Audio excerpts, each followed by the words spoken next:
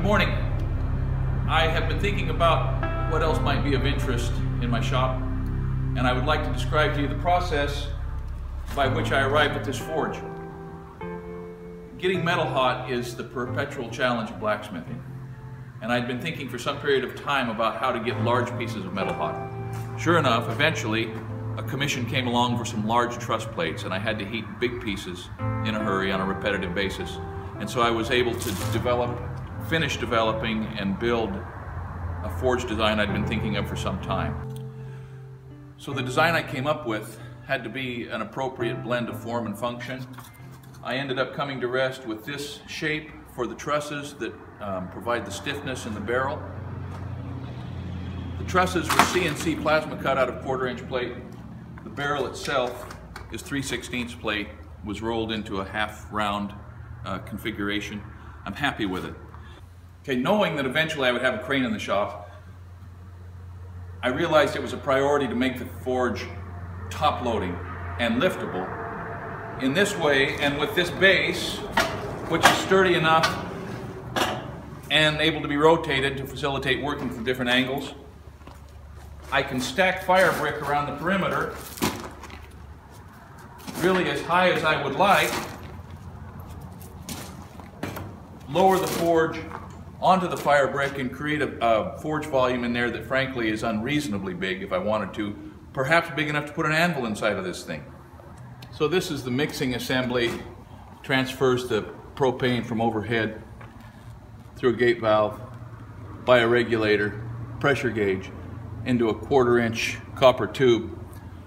The orifice in the end of this is a 60,000ths diameter MIG gun tip. Works perfect. Threads into the copper tubing. Slips into the fan, rotates, slips into the ribbon burner, good to go.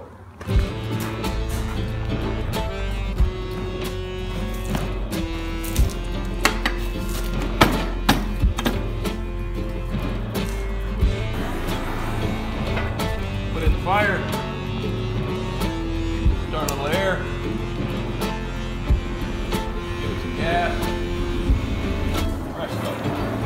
It likes about 7 pounds to start.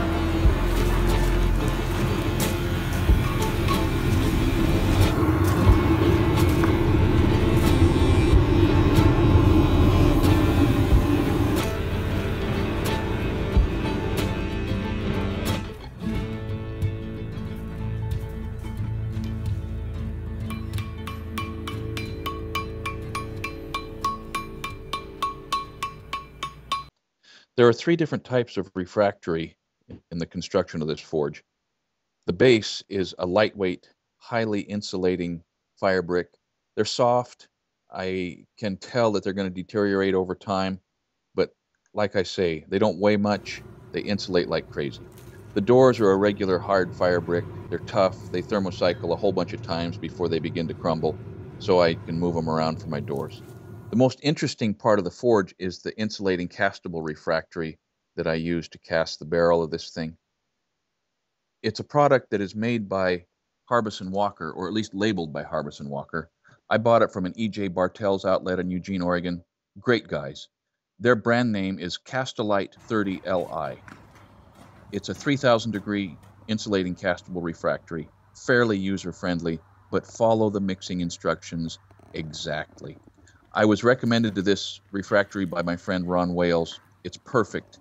The first time it comes up to 2,500 degrees, it has a couple of changes in its characteristic that are perfect, and that is it comes up to about 2,000 psi cold crushing strength, which is a pretty hard mix design, and it expands about 2% lineally, which squeezes any cracks that have formed out of existence and makes just a really tight, tough, bulletproof interior to my forge.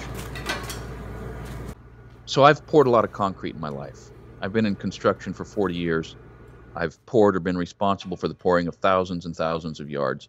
But this little project was daunting to me. Number one, I had a lot of money in this thing before I ever bought the refractory.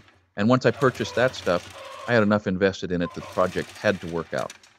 I had some real questions about making the mechanical connection between the refractory and the barrel. I was not comfortable with putting any remesh, expanded wire, or rebar in the mix design to provide the tensile strength, because I did not know how insulating and how much heat would accumulate in the middle of the wall thickness. I settled on 1/4 inch long pieces of 1 inch by 1 inch by 1/8 inch angle iron, welded on a 6-inch grid over the entire interior. This put a horizontal leg about centered in the 2 to 3 inch wall thickness of the forge, and it seems to be working perfectly. I do not think that iron is getting up to any sort of a scaling heat in the middle of that mix design. So these ribbon burners are just an exceptionally efficient way to burn propane. I bought these two from my good friend Ron Wales.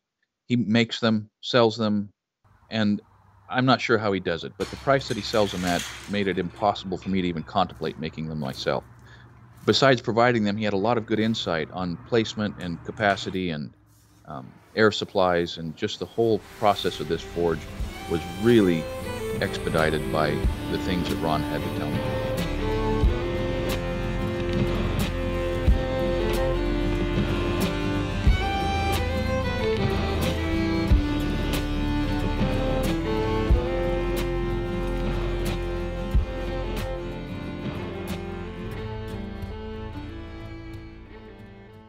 As I mentioned earlier, this forge likes to start at about 7 psi. I don't know why it takes that much fuel, but it does to maintain the flame until the thing comes up to temperature. When I say come up to temperature, I mean the whole thing, just a glowing chamber of intense heat to the point that all of the fuel is instantly combusted when it enters the chamber. Once it comes up to temperature, I can drop it down to 1.5 to 2 psi, maintaining a nice forging temperature of maybe 1350 or 1400. To get back up to a welding heat, I crank it up to 6, 7, 8, 9 pounds, and it just really smokes.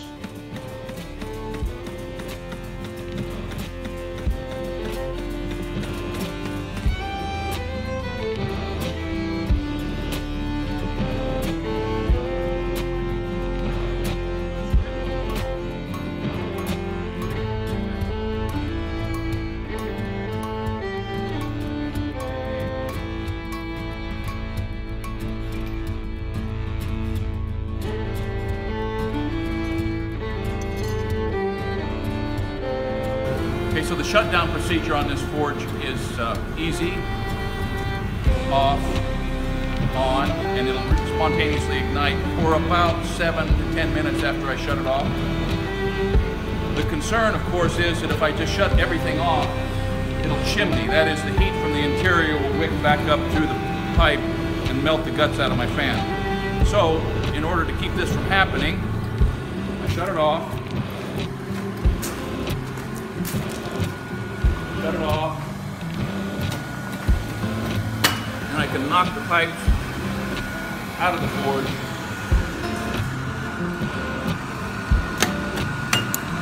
and kill the fans and put it to bed. I couldn't be happier with this forge. It's reasonably economical for the amount of heat that it makes. It costs me about $3 an hour to run it. It'll heat anything, easy to start, easy to shut off, very versatile.